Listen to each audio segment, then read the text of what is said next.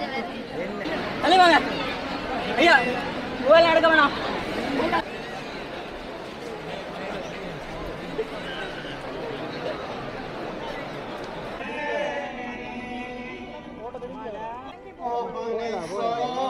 உலக தமிழ் உறவுகள் அனைவருக்கும் வணக்கம். நாங்கள் இன்றைக்கு நிற்கிறது மன்னார் மாவட்டத்தில் மடு மாதான் கோயில். எல்லாருக்கும் தெரிஞ்சிருக்கும். வடபகுதியே மிகவும் பிரம்மாண்டமான ஒரு தேவாலயம் தான் இது. இந்த இடத்துக்கு தான் வந்திருக்கிறோம். இன்றைக்கு இந்த இடத்துல இந்த வருடத்தோறும் நடைபெற ஒரு முக்கியமான திருவிழா ஒன்று நடைபெற போகுது. அதை பார்க்குறது தான் இங்கே வந்திருக்கோம்.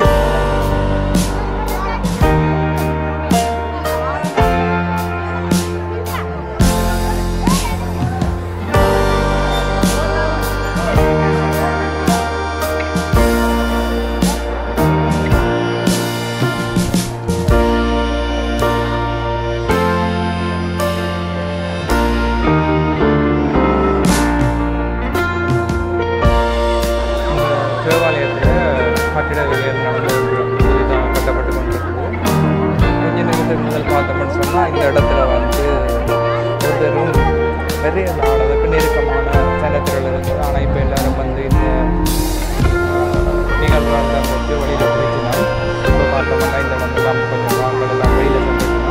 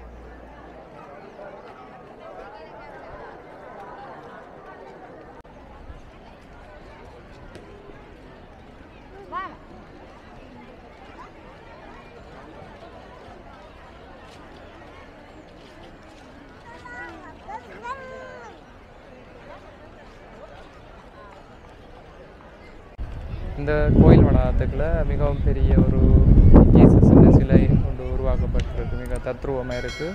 அதுக்கு கிட்ட வந்து எல்லாரும் வந்து புகைப்பட பிடிப்புகள் செய்து வந்துருக்கீங்க.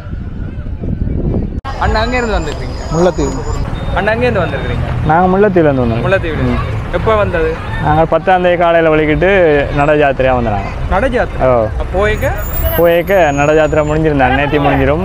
வாகனத்தில் போகலாம். அங்கேருந்து வலிக்கிட்டு எத்தனை நாள் சென்றது? எங்களுக்கு 3 நாள் சென்றது. ஒவ்வொரு வருடம் வாரதா? ஒவ்வொரு வருஷம் 5 வருஷம் வாரம், 10 வருஷம் வாராக்கள், 8 வருஷம் வாராக்கள் அப்படி இருக்கு. வந்து இங்கே தங்குறதோ இங்கே இல்லை.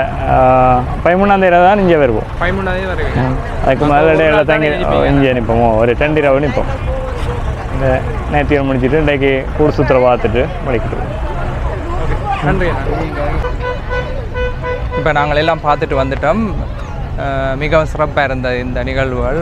பல இடங்கள்லேருந்து பல மக்கள் வந்திருந்தவையில் இந்த காணொலி வந்து உங்களுக்கு ஏதாவது ஒரு இதில் பிடிச்சிருக்குன்னு நினைக்கிறேன். அப்படி பிடிச்சிருந்தால் நிச்சயமாக எங்களோட இந்த இலங்கை தமிழன் யூடியூப் சேனலை வந்து சப்ஸ்கிரைப் பண்ணுங்கள்.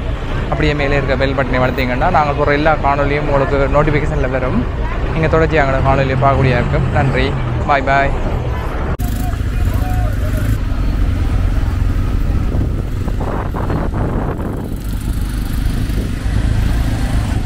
இந்த பகுதியெல்லாம் கூடுதலான ஆட்கள் வந்து தங்களோட வாகனங்கள்லாம் தெரிச்சு போட்டு கூடாரம் அமைச்சு தங்கியிருந்த வேல் இன்றைக்கு திருப்பி எல்லாம் தங்கள் இடங்களை சென்றடையணும்.